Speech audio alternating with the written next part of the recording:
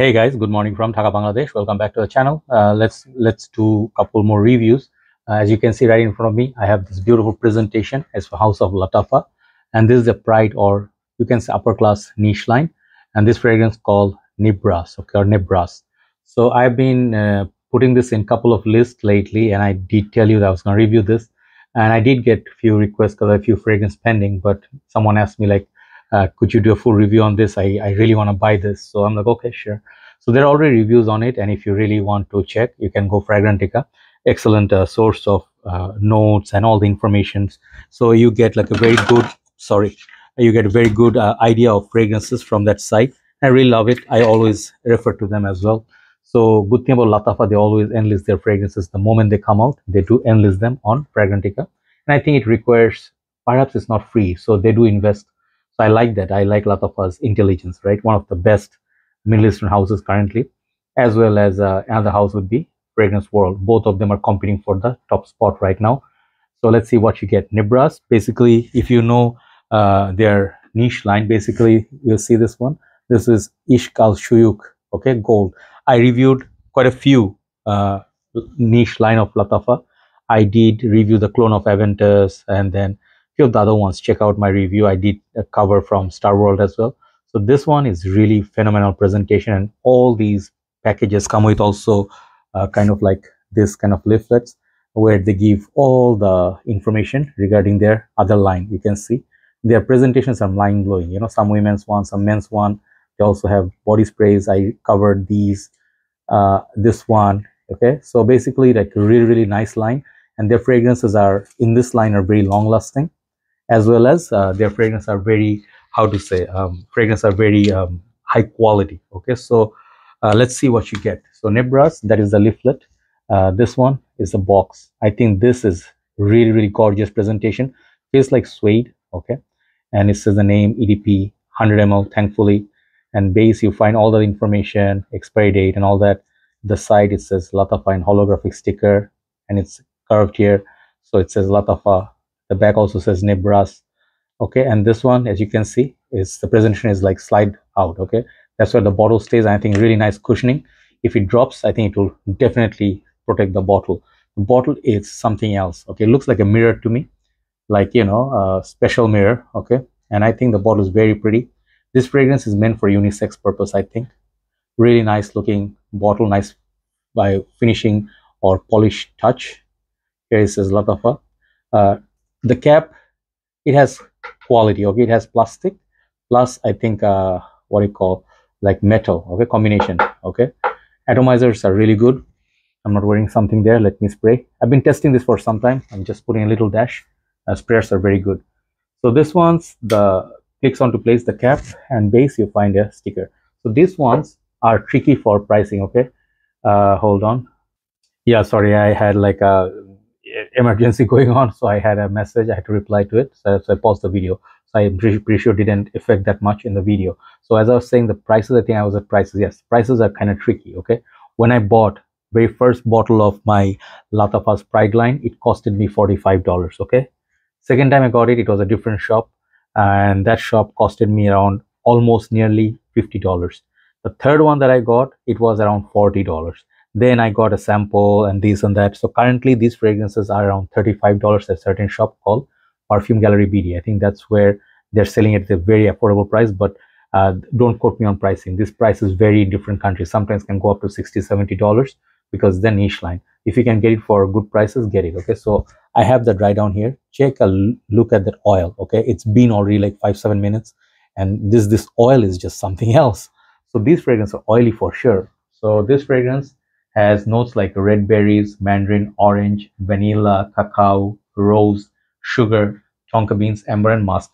And this one gets often compared to Billie Eilish, #1 of the golden bottle. So Billie Eilish, I do not follow her as an artist. I mean, she's after my time, so I stopped listening to music like a long time ago. We are old people. We listen to Celine Dion, Mariah Carey, or someone like, you know, Trisha Yeru, you know. So basically, like our times were like long back. You know, if you hear, like, let's say we used to listen to NSYNC, people will be like, huh, Backstreet Boys, huh, yeah, those are our times. You know, I'm not gonna lie. So we used to listen to the songs back in the 90s in a cassettes and stuff. CDs and all.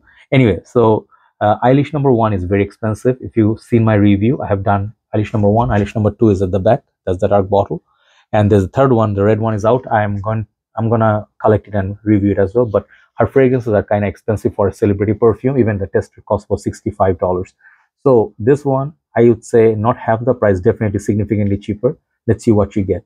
So what you get from Billie Eilish is kind of like a sugary, kind of like a vanillic, gourmand, fruity fragrance, which has amber as well, I think, and very sweet, almost to the point of unisex.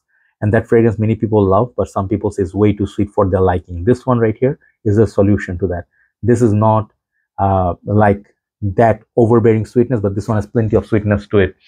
So when you smell it, you definitely get like a mix of sugary notes, and then they say red berries. I get mostly cranberry, a little bit of sweetness, red berry like. At the same time, that orange really creates this nice fruity opening, which I really like. At this point, I'm reminded of a little bit of Baccarat Rouge sort of orangey opening that has a muskmellow or marshmallow kind of a smell. This one I also get. Okay, so this perfume develops to be more like a gourmand. The vanilla cacao combination is so delicious. You will see in reviews, many ladies love this, many men loved it, and for good reason. This is such a lovey-dovey. It reminds me of a fragrance, I tell you, more than Billie Eilish, nobody compared to it. It's called Xerjoff. I think it's called Lira. I used to have Lira. Lira is so unwearable, so expensive, and so not versatile, because Lira is something I cannot wear in warmer setup because of that too much spices, too much warmth of the vanilla. This one right here is cold weather beauty, no doubt about that. But at the same time, if you want to wear, you can pull it off in almost all year round, depending on the situation. If you, let's say, have a little bit of a like AC going on, or like a house party, I'm sorry, I'm gonna be sipping on some juice or something because the voice is disturbing me a bit. So yeah, this fragrance definitely is more wearable than Billie Eilish, more affordable. Presentation wise also, I think this one really steals the show. Billie Eilish bottles are really gorgeous, okay, no doubt about it, but very cumbersome and very difficult to manage. And that bottle, I feel uncomfortable touching it, and I'll show you what I mean. It's a silly thing to say, but if you see this bottle, I mean, if you hold it wrongly, people commented on my video that I'm touching it inappropriately or something. I mean, I saw, so I deleted those comments. But this bottle is just straight up gorgeous. This feels like something Egyptian kings and royal families would own, right? Some people might find it very bling bling, but I'll tell you, this is something wearable, affordable version of Xerjoff Lira, and in short, Billie Eilish number 1. Who is it for? Both genders, for sure. It definitely has that sweetness, and I think there's a fruity undertone to it, but the sweetness is carried through the tonka beans as well. So tonka, vanilla, and cacao creates this beautiful base, which is very rich for this fragrance. Even at this point, okay, still oily. This one, longevity is crazy good. You can get 8 to 10 hours. Okay, I'm talking about European conditions. Cooler setup, you can get up to 10 hours plus. And even if you wake up maybe in a colder setup, you'll get like hints of or wafts of the fragrance. Hint of rose somewhere, which makes this fragrance kind of floral. So I really like it. And as our winters are not happening, but we have like decent enough cool breeze going on, I'm enjoying wearing this for the evening walk, especially at the evening time, like when the sun is down. You really enjoy it if you have a couple of sprays on your neck. How many sprays? I would go like not more than 3 to 4 sprays. Okay, this is adequate.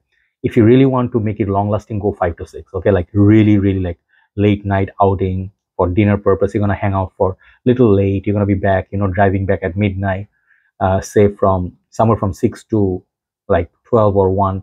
And late night, you may want to wear 5 sprays of it, right? So everybody will smell your perfume, but the best part of this fragrance, it doesn't really disturb me. I really enjoy that about this fragrance. It's not that sort of loud like Rasasi Shura, Layu Kwam, that it's aggressive, abrasive, This one doesn't do that. Very well done fragrance.